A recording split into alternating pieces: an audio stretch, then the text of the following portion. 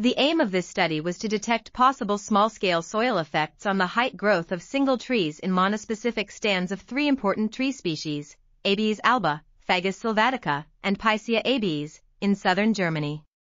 The area of study included 37 mature stands along an ecological gradient in southern Germany from the cold and wet optimal niche zone to warmer and drier niche zones, including gravelly soils with poor water supply.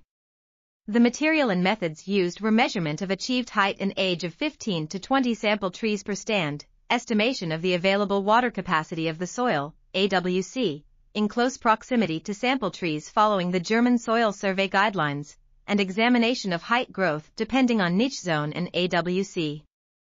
The main results showed that on sites, stand level, with the lowest water regime, height growth increased significantly with AWC of microsites. The estimated effect on height growth over the whole range of AWC values was almost 8 meters at those sites. In contrast, the effect was negative on optimal sites. For intermediate and marginal sites, the effect was positive, although not.